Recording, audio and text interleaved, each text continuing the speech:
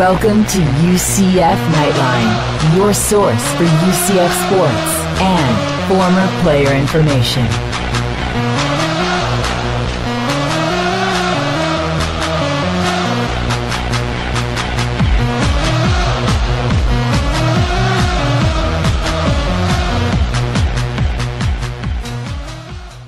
Hello, Night Nation. This is Andrew Phegley coming to you from the 1148 studios, and right here next to me is Trace Trylko. Hello, everyone. Alrighty, we got a lot to talk about this week. We have some very special guests, of course. Terrance Plummer is going to join us, and Stephanie Best. She's the best. She's absolutely the best softball player that UCF has ever had, and arguably the best athlete that UCF has ever had. She is also a UCF Athletic Hall of Fame inductee coming up. Very cool conversation with her. She does a lot to further the career of a lot of softball players and stuff like that, and her interview is cool. So we went to spring practice this week on Tuesday. We managed to align our schedules so that we could be out there at the same time. Did you pick anything up from any of that? What did you see? They've got a lot of work to do. Maybe an understatement. Saw quite a few drop passes, which of course is concern as we're replacing all of the wide receivers that we've gotten accustomed to the last few seasons. That was what stood out most to me. Yeah, one of the big things for me is how the backup quarterbacks are playing. Not very good, to be honest with you. Nick Patty's the balls a lot just got blocked by linemen, and Tyler Harris in general looks flat to me. I don't know if he's hurt. I don't know what's going on there, but to me, he looks very flat and like he's not having a good time. I would say if you knew nothing about UCF football, showed up for practice, and watched the quarterbacks, you would come away feeling Justin Holman was, in fact, the starter. Are you saying that I know nothing about UCF football? No, not you. I'm saying for someone that would not know anything, when you watch the three of them throw, I'm messing with you. You feel most comfortable with Justin Holman. I'm sure a lot of people don't think that I know anything about UCF football, but that's fine. Or football in general. Yeah, no. I think I do. So well, you know a thing or two. It's all that matters. But don't you agree that if you knew nothing and you watched, Holman is clearly a step or more ahead of the others? Absolutely, yeah. It's a position that we feel comfortable with at this point during spring camp that is settled. Oh, absolutely, yeah. And I'm looking forward to Bo Schneider coming in the fall and seeing what he can do. You know, he may be able to make a strong case that in his freshman year he should be the number 2. That's an interesting statement. We spoke with him a few weeks back. He's, of course, wrapping up high school, which you forget at times, and then will be enrolling during the summer. We'll have to see how much of a push, whether they want to burn a red shirt to give him a backup slot. Yeah, I mean, I don't know if that's, a good idea or not. It's probably not a good idea, but I think that he could easily come in and compete with the 2 guys that he's going to have to compete with. Wide receivers, some drop passes on that side of the ball. What about running backs? What did you see? I think Taj, of course, like we were talking about, looks really well. And I'm going to go back on my statements a little bit about Stanback that I made, and he looks hurt. This week, he does not look hurt. This week, I did not see any limp at all from him. So I could totally be wrong there. I'm not a doctor. Nor do you play one on the podcast. No, I don't do x-rays, but I saw him limp, and now he's not limping. So that's great news. But I think that having maybe a power back and a speed back option would be awesome. And that would be, in my eyes, that would be William Stanback and Taj McGowan. And coaching staff, Coach O'Leary, high on Taj McGowan so far. I like Taj. I think Taj hits the hole pretty well. I've been pleased with him. A couple of plays out, the quarterback handed off too wide and took the back outside. But, I think Taj hits the hole. He cuts it north and south. He's still a freshman. He has to get stronger and stuff in protection and all that. But you can see he's going to be a good player eventually. Yeah, I think that overall what we've seen in the spring, I'm not nearly as worried as I was before, even about those players, that we've lost and all those receivers and stuff that we've lost. And I don't think O'Leary, he doesn't seem worried at all. I don't think he worries about much. He has seen an awful lot of football in his day. I hope that he's not too worried, but focused, of course, on making the team better through spring. Yeah, another person that does not sound too worried is Justin Holman, and we have him right here. I think we're on a good track right now. I think guys just need to keep giving a good effort and just keep working hard, getting the film room, the extra work out there on the field, and everything will be all right. You can't slack just because you have premier guys leave. I feel like the guys we got coming back are just as good as those guys, or will be just as good. We talk all the time. We watch film together. That's the biggest thing, watching film together. Getting in there and talking over the tape, that's the biggest thing. You really don't know until camp ball, but right now it seems like we're on the same track as we were last year until we figure out what type of offense we are, until we figure out our identity. Still time to figure it out. More than halfway through spring practice. Of course, the spring game coming up on Saturday, April 18th, 2 p.m. at Bright House Network Stadium. Yeah, we'll be there, and we will hope to see a lot of you there. And we will try to maybe make ourselves visible so people can come up and say hi to us or whatever. I don't know. Are we going to tailgate for that? Is anybody tailgating for the spring People game? tailgate for that. There are a lot of people out there. Yeah, because the gates, I saw the gates open at 8 a.m., and the game's not till 2. So that's a lot of time to do a little tailgating. That'll be more time than will be available for a lot of the regular season games. Yeah. So take advantage of that. Absolutely. And you know what? We said this when we were out on Tuesday. For local folks, if you haven't had an opportunity, nearly every one of the practices are open to the public. It really is a neat thing to, in this case, they were in the indoor practice facility, but most times they're on the outdoor practice fields. It really is a good time to just stand out there. You're real close to the action. And, of course, afterwards we saw Justin Holman and other players giving kids autographs. Not a lot of people go out there. A lot is made in Florida of spring training in baseball. This is spring training for UCF football. And that's a lot of access that they give that they don't have to give. I mean, there's programs that don't do that. And it's pretty cool because you're right there. I mean, standing right on the edge of the field the entire time watching these guys practice. My favorite part is when you hear the coaches giving instruction, when they get in somebody's face and tell them the right way that they need to be doing something. That's what I like. I like and learning that's from some the coaches. insight that people don't have as well. I mean, you can actually come out there and hear what they say to the players. So that's cool. It is. And I encourage everybody to get out there. All right. Well, we have a couple other things to talk about, of course. We're going to talk here a little bit about the Bitcoin Bowl. The Bitcoin Bowl, I guess, is no longer. Yeah, no more. It's gone. So not the bowl itself, just the sponsorship. Yeah, Bitcoin, I guess, has decided to stop their sponsorship of the bowl game in St. Pete. Of course, what's funny is that bowl's been there for a couple of years. As you recall, you were not a big fan of the bowl game experience at Tropicana Field, home of the Tampa Bay Rays. But it's been called the Beef O'Brady's Bowl, the St. Petersburg Bowl. We've been in that bowl a couple of times, and it's been called a couple of different things. The toilet bowl? No. I don't know. No. It was not a good experience. What do you think it would cost to have it be the Knightline Podcast Bowl? Yeah, I don't think a lot more Bitcoin than I have. I can tell you that. I don't have any. How about this one? I actually do have a couple. But a couple Bitcoins? I do. Somebody sent me a fraction of a Bitcoin or something. You could send them back and forth. It's just electronic, right? It's not Bitcoin, real. Yes, it's real, but it's electronic real. And what do you do with it now? I guess you could have used it there to buy a beer or something. My thing was, I was telling people if they came by my little tent where I had the Knightline podcast banner up, that I would give them a beer. I was offering a beer to which you were going to pay for with a Bitcoin.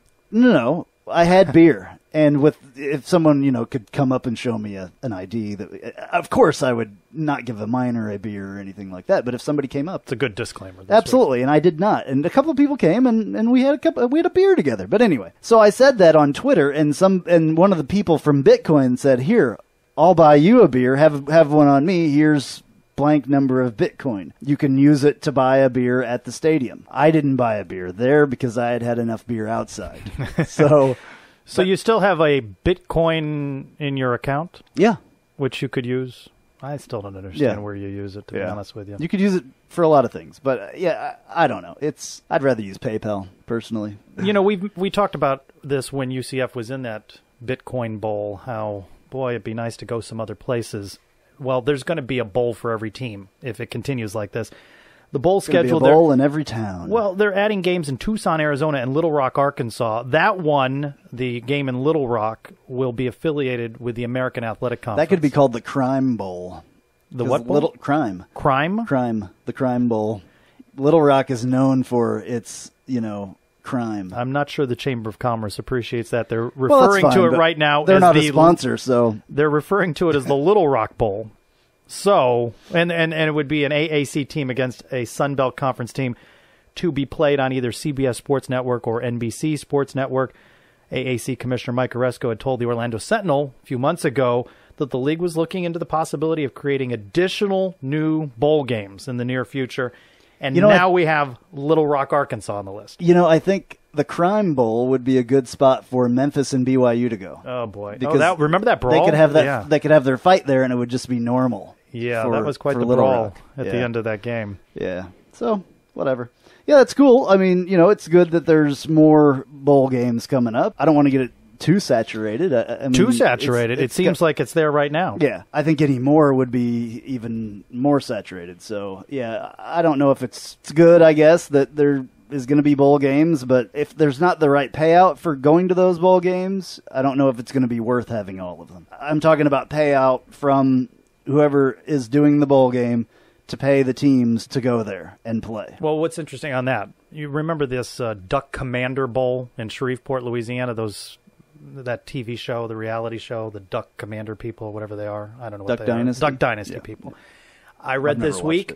I never watched it. I read this week that they were the sponsor for that bowl. Do you know what they paid to sponsor that bowl? No. $0. They used their name. They parlayed the name in that Duck Dynasty, but they paid no sponsorship. This is why I'm telling you, the Knightline podcast St. Petersburg Bowl. Okay, well, sounds good. Because if they don't want money, let's just sign up for that. I would rather have my bowl game at Bright House Network Stadium, yeah. personally. And that could be changing as well. That could be different here very soon. Well, Orlando's getting a third bowl, but it's going to be played at the Citrus Bowl. But not I'm at Bright talking House. about the name of Bright House Network Stadium could be changing soon because I believe Charter Communications has put in a bid to buy Bright House Networks for some billions of dollars. In Bitcoins, yes. And that would make them the largest, the second largest, I believe, cable network company past Time Warner. And they would be buying, I believe, Bright House from Time Warner. So you're saying it might not be Bright House Network Stadium. We may be referring to the Charter Bowl or Charter Stadium. Stadium? Yeah. Before we go to our interview with Terrance Plummer, one thing that you and I disagreed about and talked about off the podcast was ESPN put out its preseason football power index, and UCF, not number one, predicted 2, 3, fifth. So they seem to be saying that we're going to be missing Terrance Plummer and J.J. Wharton and Brashad Perryman and the like. You don't like the list at all. Right.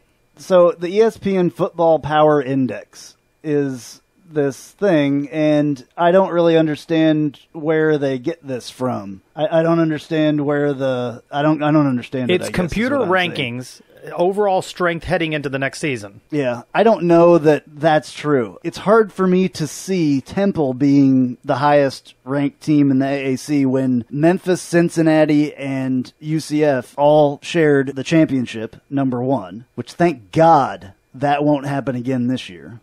It will be a true champion, one champion. Sounds like the Big 12.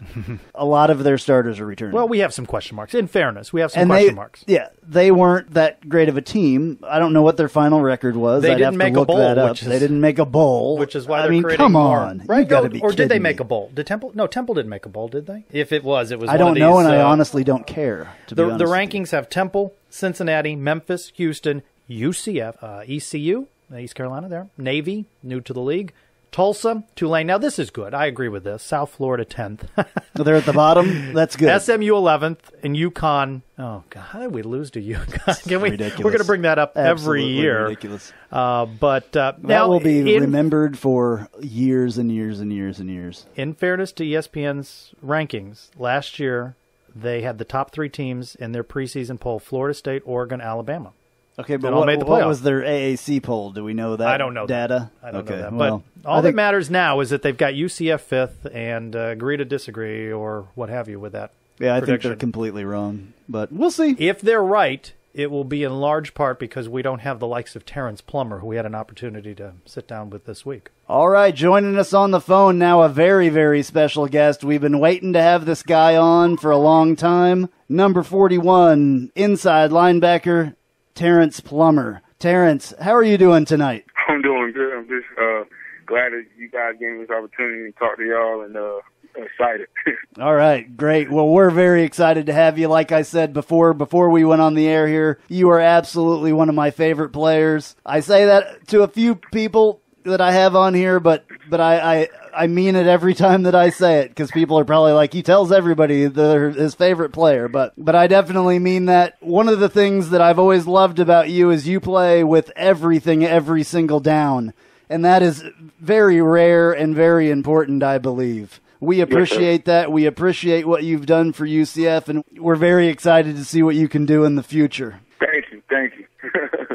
You're welcome. First of all, what has your experience being a Knight at UCF been like? Yeah, I think being a Knight has been everything that you could pretty much, call growing up from 18 to 21 is supposed to be. It's a lot of good time, definitely the wins, all the championships that I've won and everything that, golf it's been tough because, you got to balance school, football, and, being a football player that Coach O'Leary wants, you know what I mean? Which is always a challenge. And, there's, life, things thrown at you, family members passing away, everything. But my experience has been a really great one, and I wouldn't trade it for anything.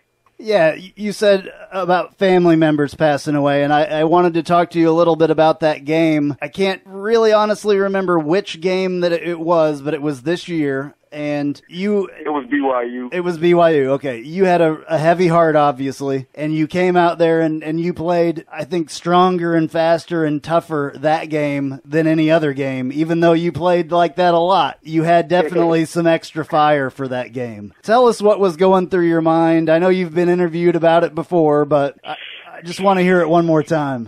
Yeah, just that game, I had got a call that night. Heard my uncle had died that day. And I was really close to my uncle. He gonna help me get, scholarship offers in the North Carolina region because he was known through that way. I got something from North Carolina and NC State because of him. He just always put my name out there, gave my own, take the coaches and everything. And it hurt that he died, but I didn't want to tell my teammates because I didn't want them to worry about me. But I said I was gonna play my best that night, to honor him and my teammate and close friend who I grew up with, who died, a year, not to that date, but to that month. So it was really close. So I just wanted to go out there and play hard for them. And luckily it ended up being one of the best nights of my life. I don't know what happened. I was focused all during that week, though. And it was a credit to my teammates who went out there and played hard like I did. And we got that win in overtime. So it was a great moment. And I was glad I was able to honor my uncle and my friend with that game. You said that you didn't want to lay that burden on your teammates and you didn't want them to know about it. Why didn't you want them to know about it? I mean, I just didn't want to throw it. I just didn't want to throw off anybody's game preparation of them worrying about me because of, me being a starter.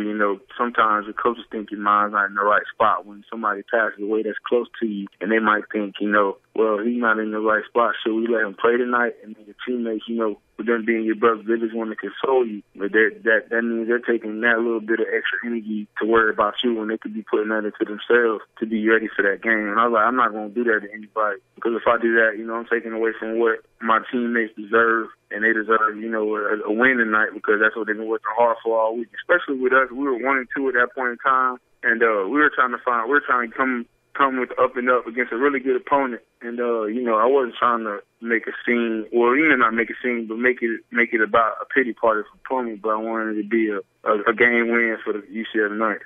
You mentioned some ties to North Carolina. You ultimately chose UCF over the likes of Arkansas, North Carolina State, Vandy, and others. What was it that first attracted your attention to UCF, and what was the deciding point for you in choosing the Knights? I think the deciding point was, I came on a visit, and Coach O'Leary was the only head coach who came to my house. I had a lot of other coaches come to my house, like position guys, D coordinators, but he's the only head coach who came to my house, and then Coach Beckman. And they told me, no matter what, you're gonna have 4 years at UCF and you're gonna graduate, which I'm on track to do now. And he said, you're gonna earn what you get. So if you go out there and work hard and you end up being one of the best players we got, you're gonna start and you're gonna play. But if you don't, if you don't go out there and produce like you're supposed to, you're still gonna graduate, but you're not gonna play. And that's all you can ask for. You can't ask for a handout. You don't want any handouts when it comes to football. And Coach really didn't give me that, so I think that was the biggest selling point in terms of me going to UCF. Speaking of Coach O'Leary being a little rough sometimes on you, I watched from the stands for the last couple of years, and I would watch when you came to the sideline and, the body language and stuff that was going on between you and Coach O'Leary, and I know that he was hard on you. I know that he was. You could see it. What was that like to have a coach that believed in you, but that was really hard on you? How does that set you up for the future, and, how did that make you a better player? Oh, man, now I look back on it, man, that's exactly what I needed. I think Coach O'Leary knew how to be a motivating factor in my life, because I always been one person want to prove somebody wrong. So if somebody's yelling at you, telling you, what you need to do, and always on you, it's obvious the reason why they stay on you is because they want you to succeed. Because if you, because I look at football like this, everybody sees a team game, which it is, but it takes 11 individuals to succeed at the same time to make the whole team effort great for that offense, defense, or special teams play, whichever's happening. So, I looked at it as coach wanted me to succeed, just like he wanted everybody else to succeed. And with him being on me like that and viewed me as a leader, he felt like I was the guy he could give that push to, and it would lead to, better results on the field. And I thank him for that, because that's exactly what I need. And I know whatever type of coaching I get from now on, I've seen, I've been through pretty much the full force of what a coach can do and how a coach can motivate you in a not in a negative way, but in a way of, getting you going. What was like one of the funniest things, or one of the things that you really remember him saying to you on the sideline? Just something that maybe the average person, wouldn't know. Oh, probably the Fiesta Bowl. We was in practice. I was trying to tell the defense, when we were getting ready for Baylor and how fast they were. And I was telling the defense, to get lined up. I'm trying to make all the calls, but Coach literally almost kicked me out in front of all the ESPN commentators. It's like, man, I'll put you on the first bus back to Florida if you just don't get lined up. And the funny thing is on that same play, I just made an interception. So he wasn't even, happy about the interception. He was mad about the fact that I wasn't getting lined up like I was supposed to, and I was trying to do too much. It's the little things. He just wanted. It's the little things, man. Definitely. You talk about this being a team game, certainly, but along the way in your UCF career, you racked up quite a few accolades, some items in the trophy case.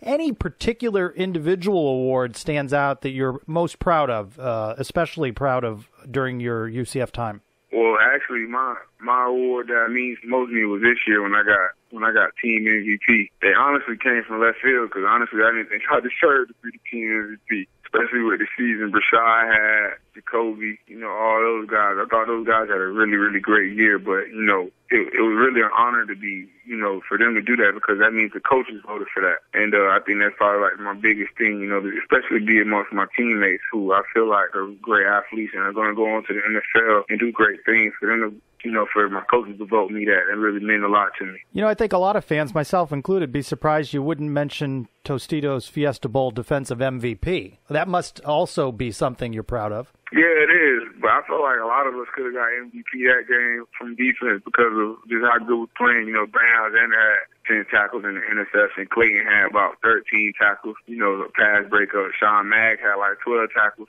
flying around. I just ended up being the one with the most tackles in the sack. So, it could have went any type of way, but it was a blessing winning that Tostitos Bowl MVP, being up there with Blake and all them boys. So it was definitely a blessing, but, I'm all about the team, so it just was just a great honor. Tell us a little bit about your relationship with Margaret Williamson. There was an article not too long ago, and I was just reading it actually, about how you met her, and do you still keep in contact with her?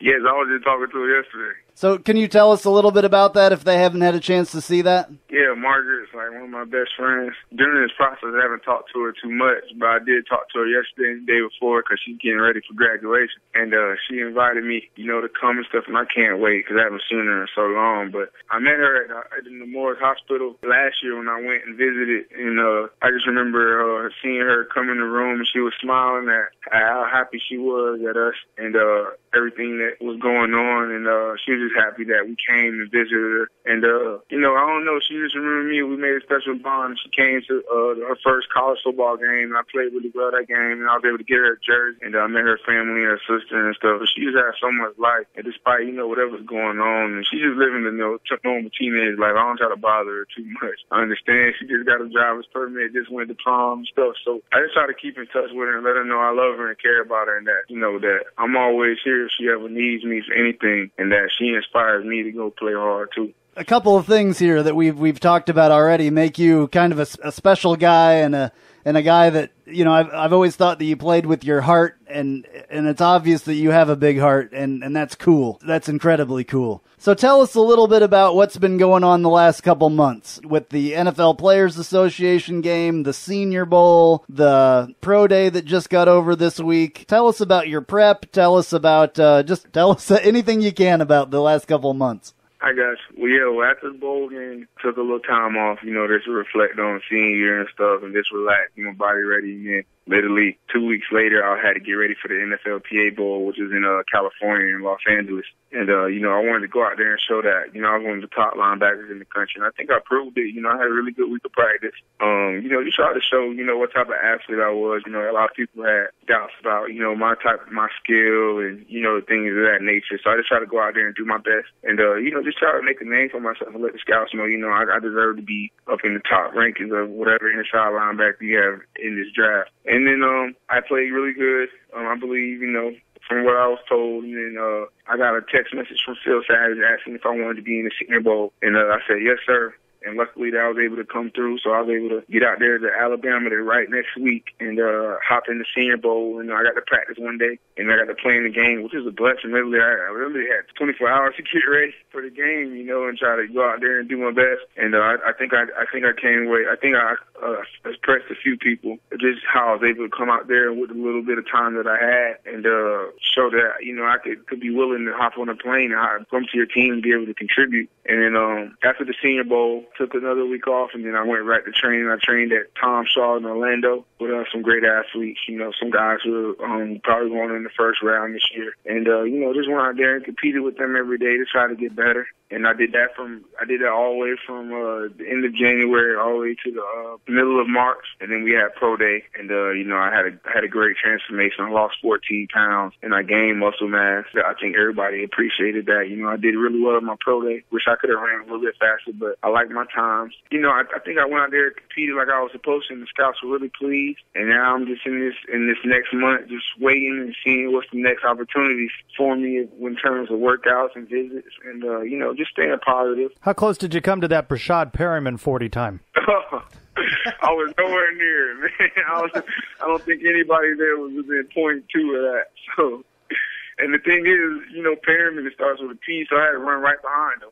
I'm like, oh, God, how do you follow that up? How do you follow that one up? 4.22. The Knights are in the midst of their spring camp, this 2015 crop. Are you a little nostalgic? Do you miss being out there at this time of year with the guys? Yeah, you do. You always miss, that spring football, that opportunity to go back and prove yourself. And that's one thing I'm missing out on. I don't got spring football anymore. NFL, literally, you play all the way from July all the way up to January and February, if you make it to the Super Bowl. So it's a long season. So I do miss the spring football in that aspect, but now I just have to go on to bigger and better things. I want those guys to make their legacy known. I got to ask you about, since you were there when Perryman did that, what did you think? Were you surprised by that? Because I know a lot of us were. No, I knew Shaw was going to run fast. I mean, I don't know if a lot of us thought 4.2 fast, because that's just another world-class type speed. But, I've always known Brashad, and I knew Speedy and those guys. Those guys are elite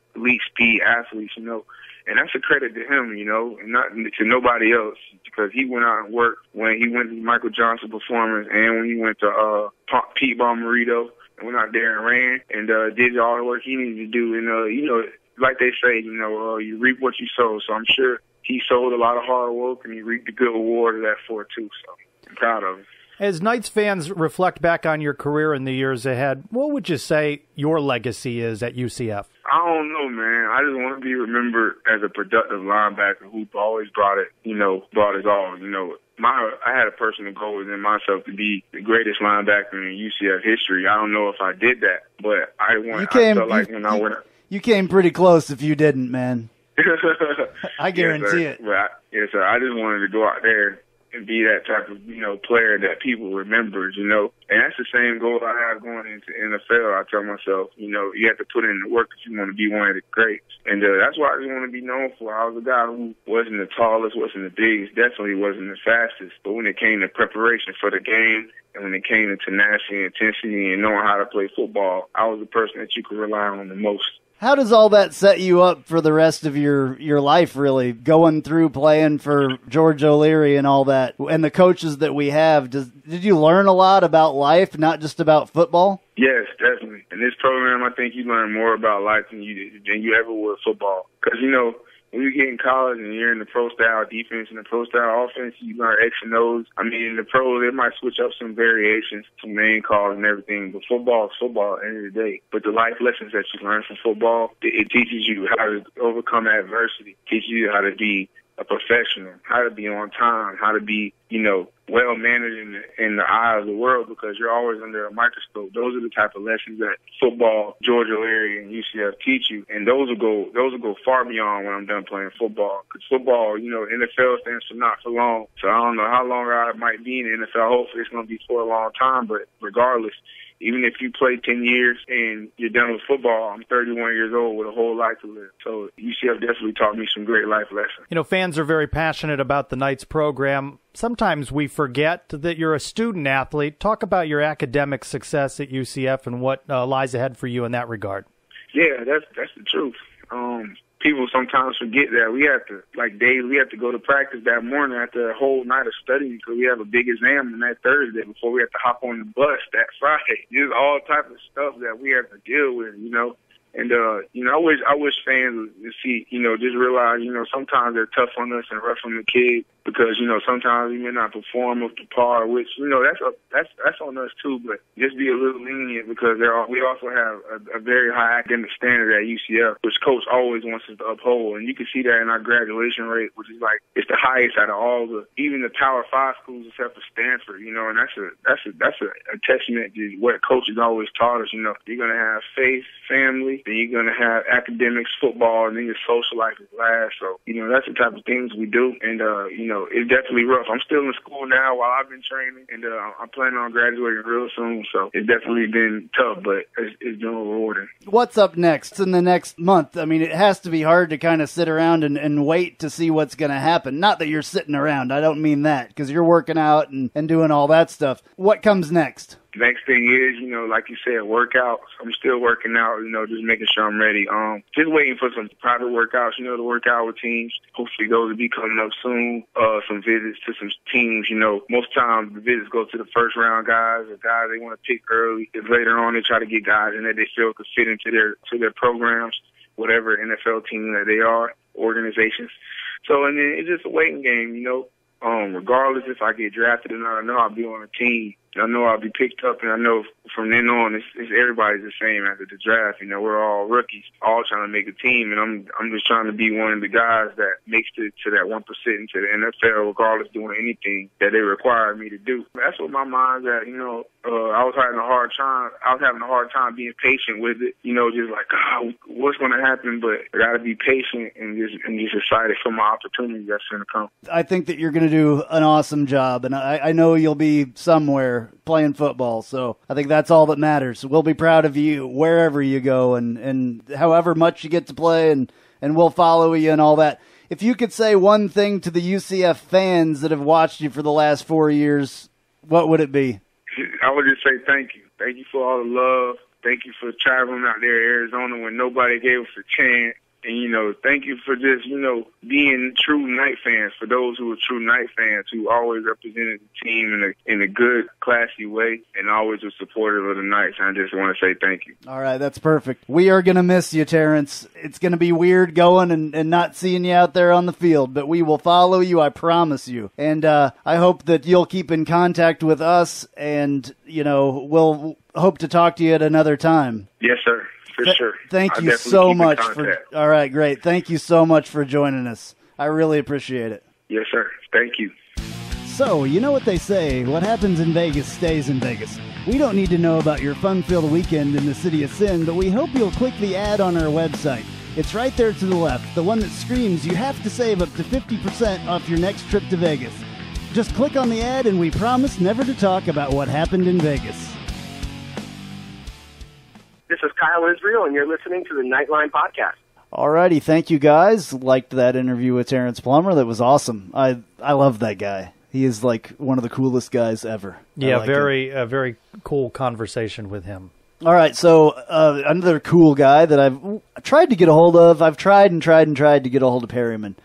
I guess we're not big time enough to talk to. He may not have time with all of the interviews and places that he's going. Yeah, so I guess we both have little lists here: Dolphins, Giants, Eagles, Lions, Ravens, and there's more. Colts, Panthers, Cardinals, Titans. Yeah, these are all nearly like every NFL team appears interested in him. They're all official visits for him, so that's great. I mean, he is definitely, I've heard anywhere from 10 to 14 as far as the pick for him. I've heard even higher a couple times. Higher than what?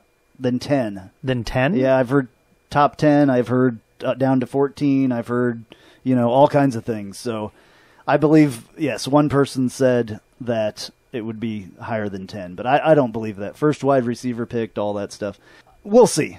But it's going to be great. It would be awesome if we did have at least, it would be 2 years in a row with a first round top 25. Is there any doubt in your mind right now, a couple of weeks out from the NFL draft, that he's a first round pick? Would it surprise you? I don't think so. Not a first. Yeah, I think he'll go in the first round. So how about the week before we crystal ball gaze and make our selection on which pick that he'll go?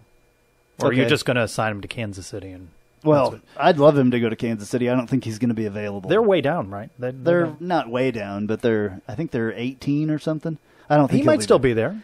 I think that there's other. It's suggested that he's, I heard today St. Louis. I'd have to look at all that stuff again. He's going to be rumored everywhere. Remember, we read the list last week. Almost every NFL team on their website did a story on his time because that made, of course, national news. Right. His stock has just skyrocketed since he did that. So, and that's understandable. Like I said before, I thought that it hurt him that he did not go to the combine and perform because he was hurt. I think that at first hurt him, but then he really had to pull something out to, get his stock back up, and he did. And you heard Terrance Plummer, talk a little bit about that as well, that it was pretty amazing. Terrance Plummer just a tad bit slower than Brashad. Well, it's okay. It's understandable.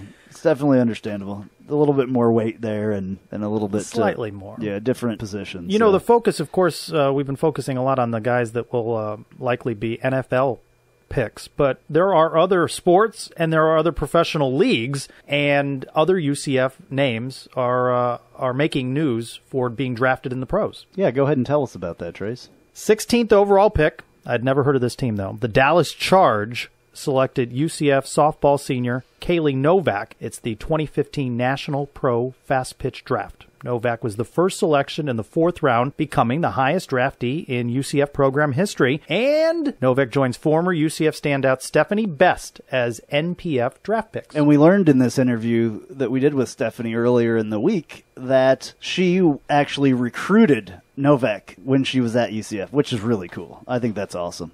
And, of course, Best is going to be a UCF Athletics Hall of Fame inductee coming up on Friday night, April 17th. All right, we are here on the phone with Stephanie Best. Stephanie is being inducted into the UCF Athletics Hall of Fame. She was a softball player. Stephanie, how you doing today, and what does it feel like to be inducted into the UCF Athletics Hall of Fame?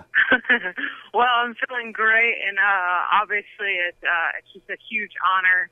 It makes my heart extremely happy that UCF's allowing me to leave a footprint on the university. So I'm really excited and humbled by it all. How did you learn that you were being inducted? I got a call from Todd Stansberry, the UCF athletic director. He was just letting me know he had some exciting news for me, and he didn't waste any time. He went ahead and let me know and congratulated me on the honor. Did you ever think that anything like that would come your way when you were part of the start of UCF softball? Gosh, I don't know that you ever really know that kind of stuff. I think our team did a really, really good job back in the day. So I know we're creeping up on the 10-year mark where our team as a whole, I think, would be recognized for being the first group to win the conference tournament and things like that. But this is obviously icing on the cake, and I'm really excited because I've invited a lot of my teammates to come to the banquet who will actually be there to accept this honor with me. You ask another person to come with you to that induction ceremony as well. Tell us a little bit about that.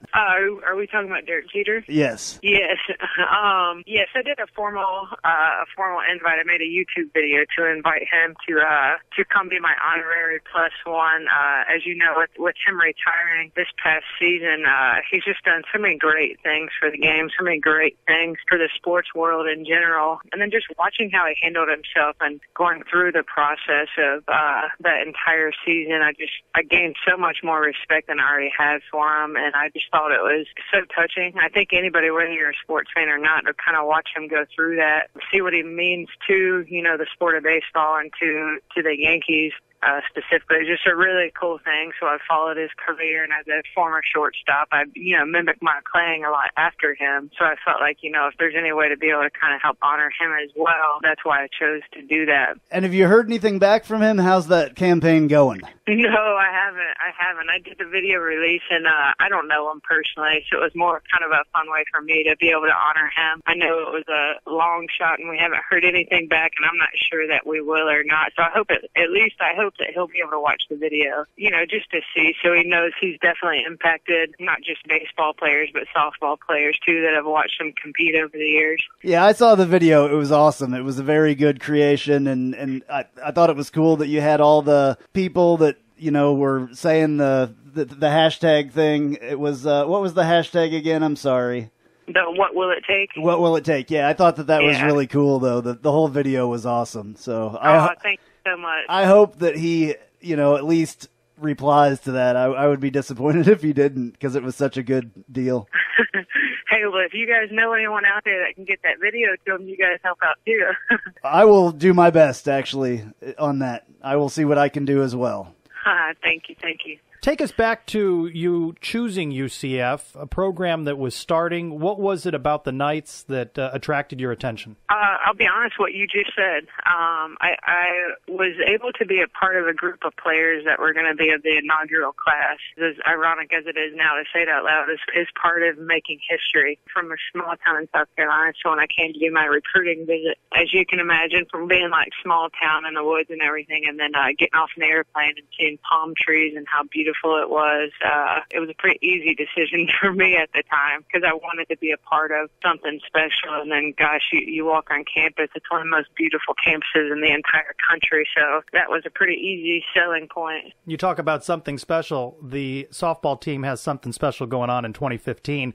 What's it like to watch a top 20 ranked program out at UCF? It's unbelievable. It's awesome. It's I think all of us that have played for the program, I'm seeing so much action on social media, whether it be Facebook, Instagram, Twitter, all that of former players being so proud to be a Knight at this point. You always hope you want the program to get better and better and better.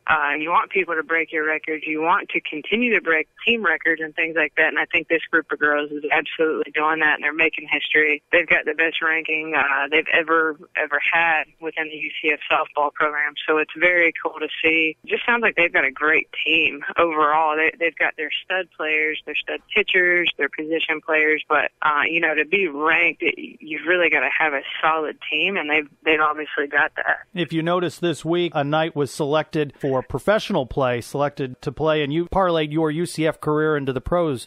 What was it like playing professionally? It was great. I loved it. I had the opportunity. I got to play for about 5 years, and you're honestly, truly playing with the top players in the entire country. So it's such a neat thing to happen for Kaylee Novak. I'm so excited for her, and I think she's going to love it. It's going to raise her level of play even more too.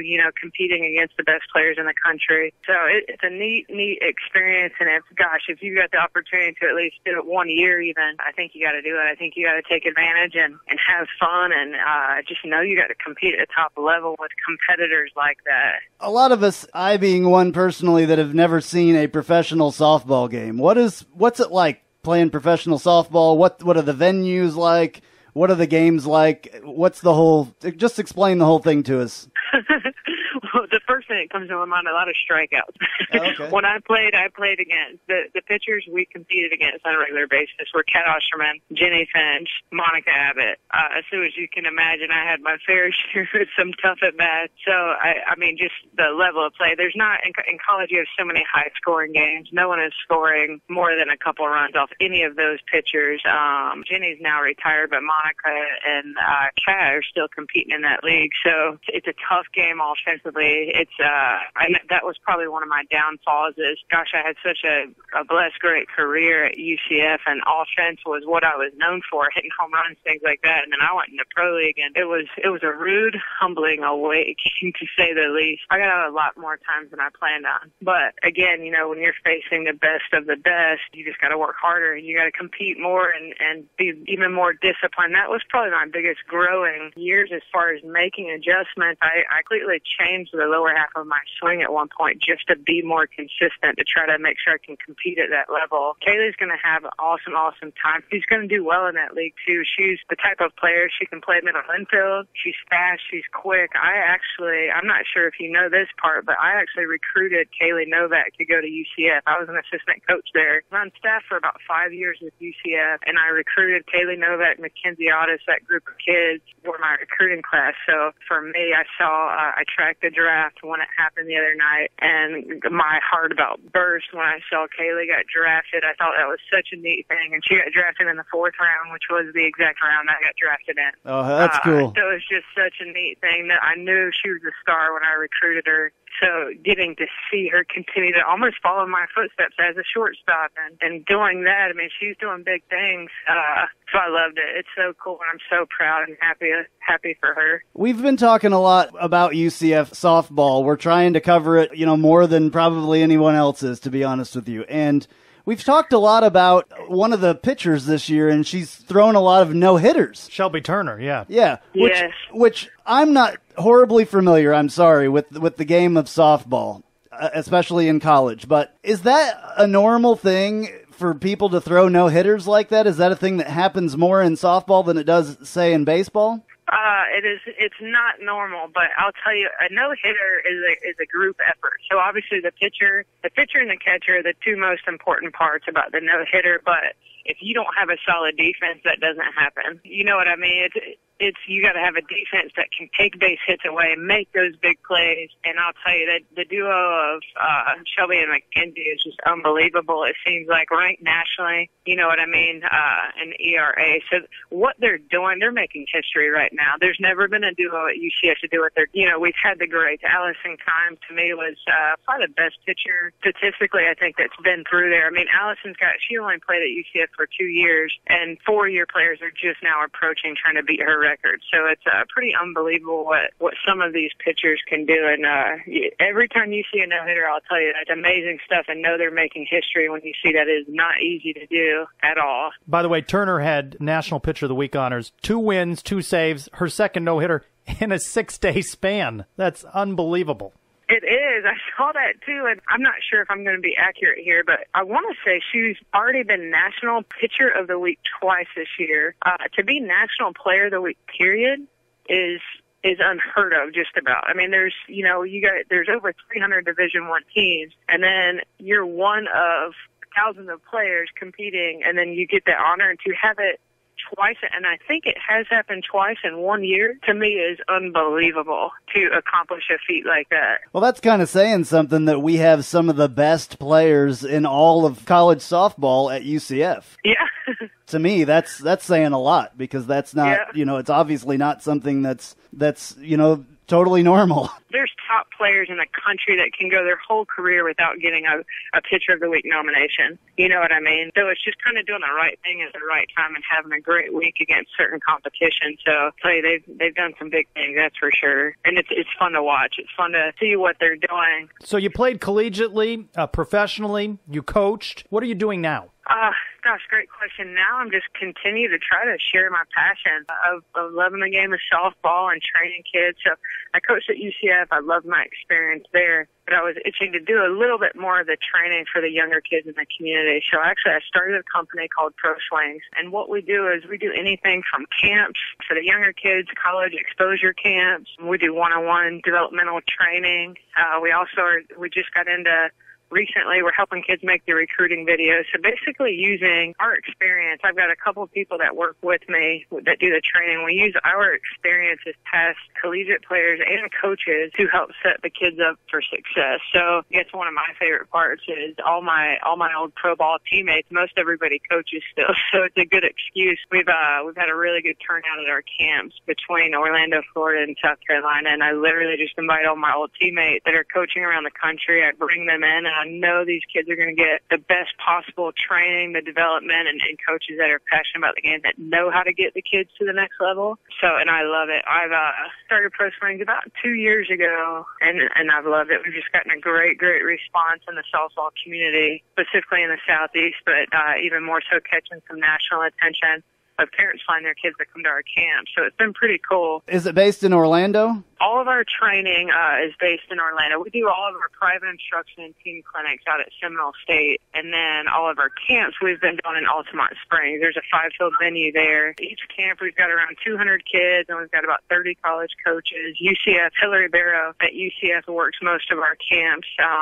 Always get a ton of local representation of schools around here, whether it be Florida, FAU, FIU, UCF, Seminole State, Daytona State, and then we also branch out. So the other coaches that come from around the country, Minnesota's coaches come, Minnesota, Virginia Tech, Ole Miss, Auburn, LSU comes to all of them. So, I mean, a great representation. We're aiming towards getting a couple more new ones and having Georgia in. So just schools that the kids get excited about. But again, these are past professional players that I'm bringing in to work with the kids hands-on. You know, there's a lot of things that you can teach as far as mechanics and how to swing and how to throw and how to play defense and all that stuff, but what has college softball or softball in general, what impact has it had on the rest of your life?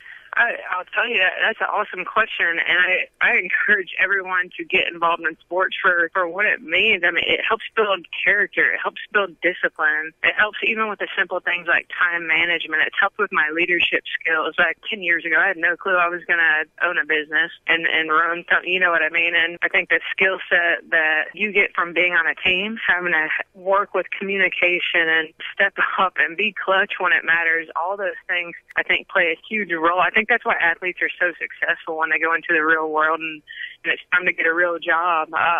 Athletes know how to be accountable and responsible, and more than anything, I think strong leaders, because you have to be, you know, as an athlete when you're on a team sport. Absolutely. It takes a lot of heart to do all those things, too, and I think that the best athletes have a huge heart. You're right. It's the inner drive and the passion just is crazy. It's like what I'm doing now. I mean, I'm not doing this, obviously, to get rich or anything. I'm doing it because I genuinely love it. This is my expertise, I guess, so to speak, in the field that I'm in, and I love it. I'm so driven to do more and more for the softball community, come up with innovative ideas, and that's my personality aside from being an athlete. That's my personality type of being a competitor and wanting to be the best at something or wanting to be a part of a team that is just doing such great things for people and making a difference. I've gotten all of that from being an athlete, I think. Well, thank you very much for joining us. I want to give you an opportunity to tell people where they can contact you or where they can find you online and various social media things. Oh, thank you. Yeah, we've got a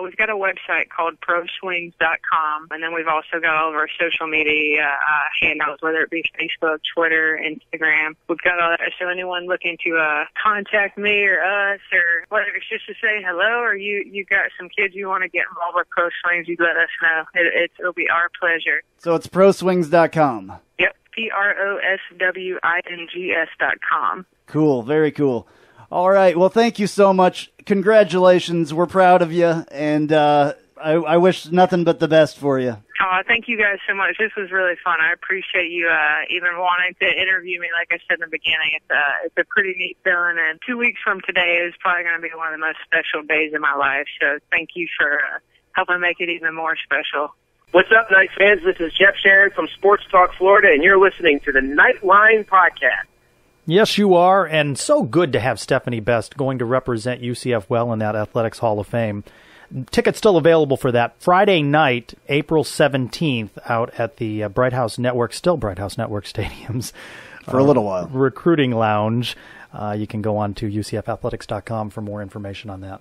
All right, and then after that, the spring game, so the next day. It's a good weekend to celebrate all things UCF athletics. Very cool.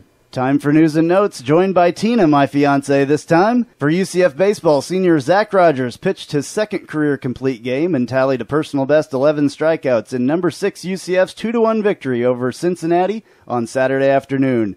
Still, though, a tough stretch for the Knights, who dropped the first 2 games on the road at the AAC's last-place team.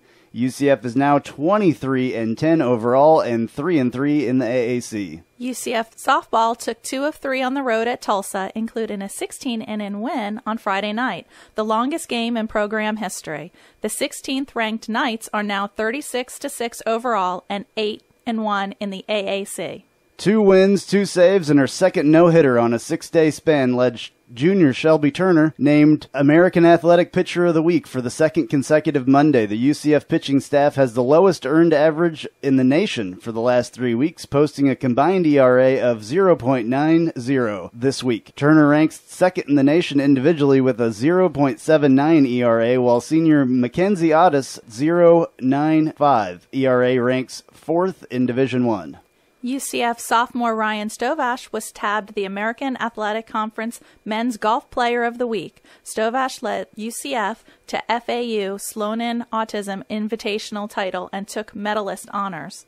UCF 4x800-meter relay team highlighted the Knights' competition in the second day of action at the Pepsi Ford Relays, setting a new school record and winning the event in a time of 8 minutes, 38 seconds. UCF women's tennis notched its 10th win of the season on Saturday afternoon against UAB, 4-0. UCF hosts Louisiana Lafayette in the final regular season match of the spring, April 11th at noon. UCF men's tennis team defeated number 65 Troy 4-1 on Friday at the UCF Tennis Complex. The Knights improved to 14-8 on the season.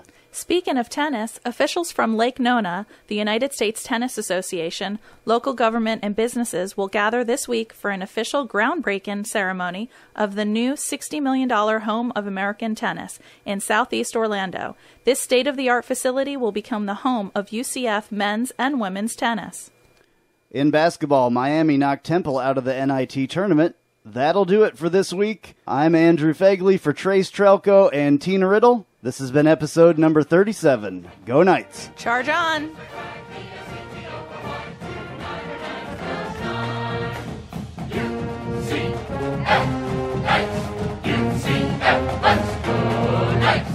UCF, charge on to the field.